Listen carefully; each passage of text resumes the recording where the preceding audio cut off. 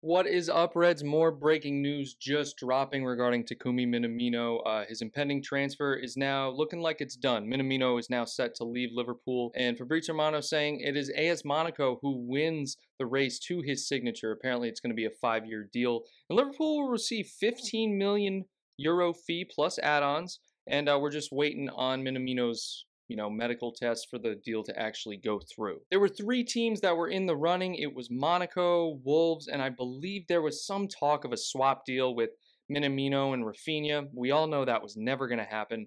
But AS Monaco win the race for him.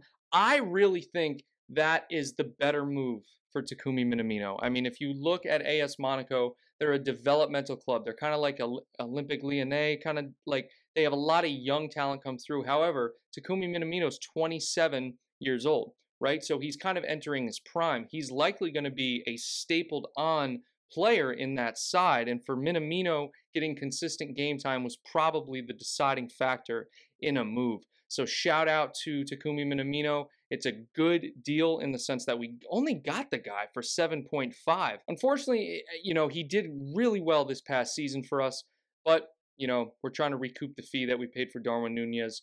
Minamino's got to go. Thank you, Minamino. It was a pleasure having you. It's a pleasure watching you. And, man, just good luck to Minamino, guys. Hope you enjoyed the news video. Make sure you subscribe for all the latest breaking news. And until next time, Reds, take care.